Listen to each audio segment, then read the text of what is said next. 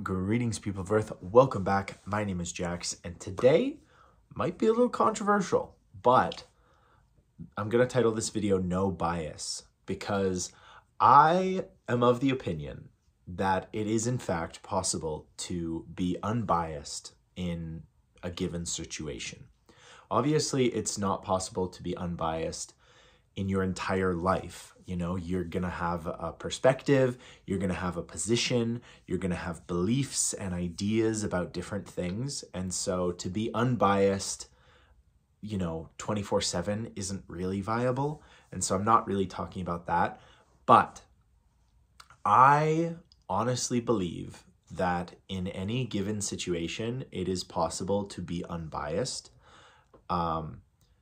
Maybe it's because I'm a little neurodivergent, not a little, I am very neurodivergent, but I firmly believe that it is possible to drop your biases and look at a situation or a circumstance from an objective point of view.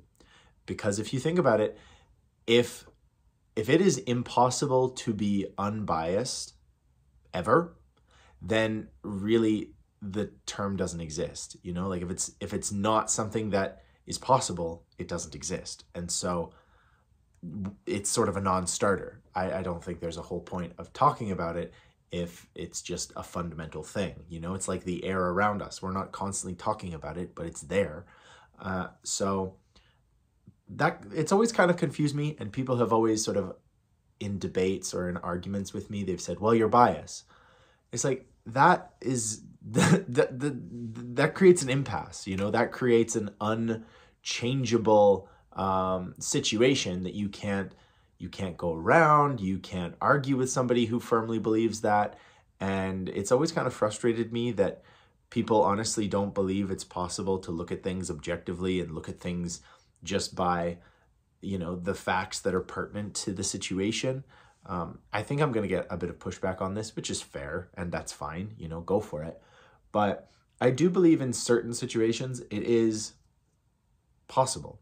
And the way that I think that I do it is I'll look at a situation, and obviously I'll form my opinions and my beliefs about whatever it is pretty quickly, and I'll say, oh, okay, well, I think this. But it's not hard for me to put myself in someone else's shoes or to try and imagine the situation from a different perspective. It's not difficult for me to see how other people might assume a different position or take up a different belief system. And through doing that, I think that kind of conquers the bias. That kind of, counteracts the idea that my perspective is, based on all of the things I've seen and experienced throughout my life, because I'm able to understand why someone would make a different choice or understand why people do decide to do things differently. And I think that is at the nature of being unbiased and being able to understand the other person's perspective. If you want to talk about it in an example, take any kind of political situation, whether it is the whole thing around abortion, the whole thing around gay marriage, whatever topic you want.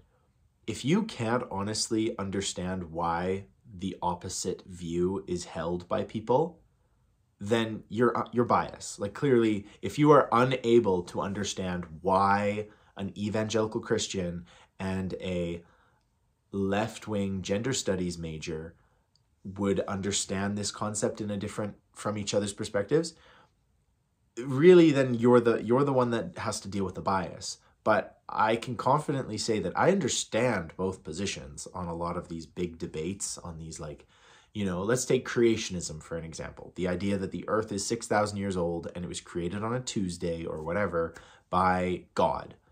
I can understand why people believe that. I can totally, having read the Bible, having grown up in a religious community, I totally get why some people do think the earth is 6,000 years old. I totally understand why people don't think it's 6,000 years old. I understand the geology and fossilization and stratigraphy and laws of superposition and all of these things. I get both positions.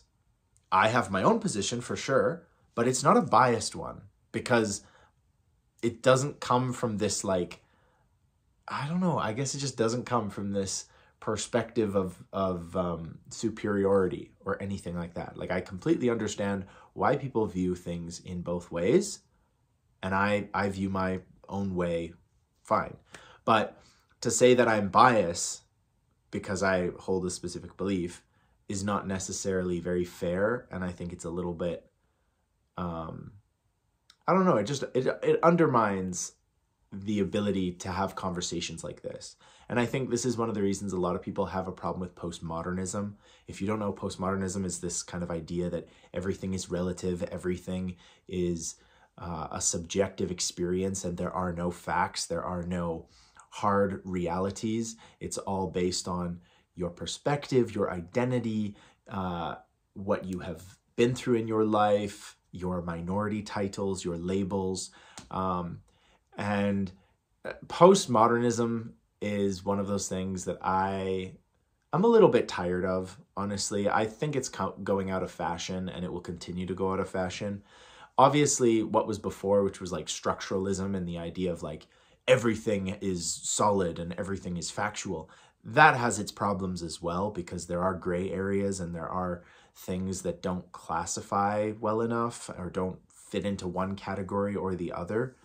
But I think in general, this idea of postmodernism has been largely, I don't know, seen irrelevant. I'm sure a lot of the mainstream people still think of it and worship at the altar.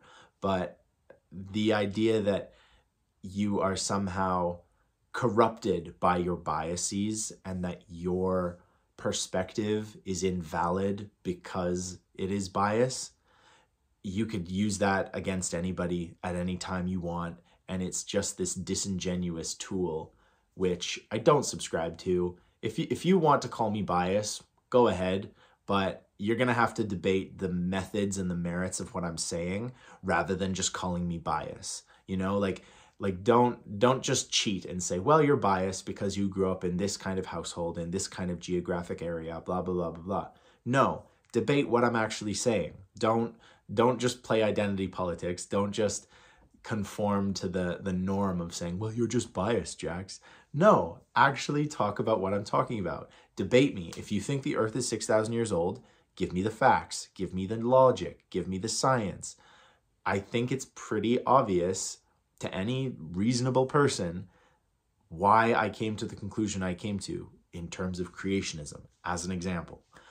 And to say that I'm just biased because I'm not a fundamental Christian, I could say the same back to you. You are biased because you're a fundamental Christian. And then we haven't solved anything. We've merely butted heads, and yet people are surprised that postmodernism has become the mainstream thought, and people are more divided now than ever. It's because of this whole idea of, well, you're biased. You know, conservatives can't understand liberals. Liberals can't understand conservatives. Everybody is just biased. And then everyone throws up their hands and does nothing. So this is something that does really frustrate me. And I think it is one of the reasons you see this hatred for the other side, whatever side, you know, you're relative to. And before postmodernism, politics and many of these debates were not as contentious and they weren't as difficult because people could sound things out and debate things in an open manner and have an actually constructive conversation. Whereas since postmodernism has entered the lexicon and the general thought and the zeitgeist of what we're doing, most people will just chalk everything up to, well, he's biased, you know, and it doesn't move the conversation any further. It is really lazy. It's academically lazy. It's argumentatively lazy. And I'm just tired of it. You know, I'm just tired of people saying, well, Jax, you're biased, so it doesn't matter. And they use that to discredit everything I've said, discount it, and move on.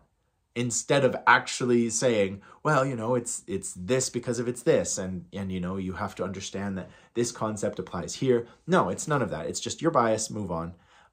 It's the equivalent of calling someone a Nazi. It doesn't work. It's not solving anything, and it doesn't solve the problem. So I just think we should move away from this whole idea of your bias, or and move towards the idea that no, it is possible to be unbiased. It is possible to hold a position based on the facts and the ideas and to actually do the work and go through the debate. If you're going to debate me, actually go for it. Actually, talk about my ideas. Talk about why they are wrong and incorrect. Do not just assume that I hold a position because I'm biased, because that is the most open-ended, impossible thing to debate. And like I said, it doesn't solve a thing.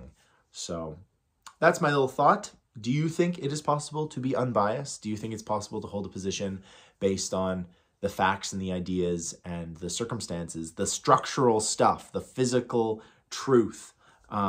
I'm so tired of hearing these things like, oh, the sky isn't blue, it's whatever you perceive it to be. No, the sky has a very apparent wavelength color spectrum that in most human eyes is blue. So I don't know. As someone who was raised in the universities with postmodernism, I'm just tired of it. I'm tired of professors using it as a lazy excuse to not talk to students about these issues and things like that. Anyway, thank you guys for listening. Hope you enjoyed it. Hope it wasn't too much of a rant, but it just was something on my mind that I wanted to talk about. So with that being said, as always, I will talk to you guys tomorrow.